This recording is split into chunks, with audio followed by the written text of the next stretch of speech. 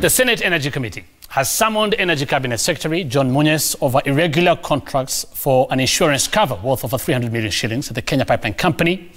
The committee is probing how an insurance company was awarded a job it never applied for. The probe extending to forgery, allegedly intended to sanitize a process of selecting the contested insurance firm. Samogina now reports. The Energy Cabinet Secretary is set to appear before the Senate on Wednesday over controversial procurement of insurance covers and the challenges facing insurance of all-risk industrial and terrorism and sabotage cover components of Kenya Pipeline Company projects. A controversy that implicates Amaco Insurance Company that apparently never applied for the job but was still illegally awarded the job to cover the two components. Documents seen by Citizen TV indicate the Evaluation Committee for Provision of Insurance Brokerage Services had 4 members, including former Company Secretary Gloria Kafafa, who chaired the committee, and 3 other members. The committee shortlisted the firms to provide various insurance services at KPC. In its recommendation in a memo dated 22nd of August 2016, the committee tasked the then Managing Director Joe Sang to consider and award as per the recommendations of the Evaluation Committee. On the controversial components in question, that is all-risk industrial and terrorism and sabotage covers, Sedgwick Insurance Brokers and CIC Insurance won the bids.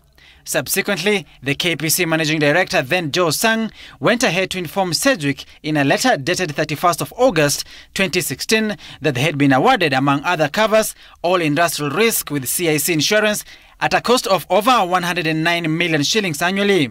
The terrorism and sabotage cover was equally given to Sedgwick and CIC at an annual premium cost of 11 million shillings. And according to the documents, this is where the musical chairs begin. Sedgwick wrote back to KPC introducing Amaco Insurance in the business on a 80-20% revenue share. The broker asking whether it was in order to co-insure the business awarded to them, specifically industrial oil risks and terrorism and sabotage covers. This in contravention of the pipeline company policy on insurance that indicates insurance covers are placed through insurance brokers and a broker can only recommend one underwriter per policy.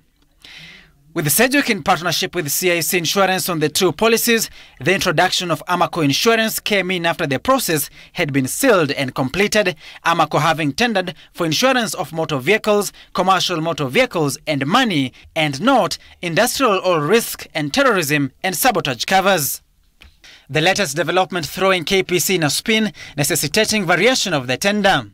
The Evaluation Committee was forced to sit and sanitize the process. The tender was varied, with the cost shooting up from 370 million shillings to 402 million shillings.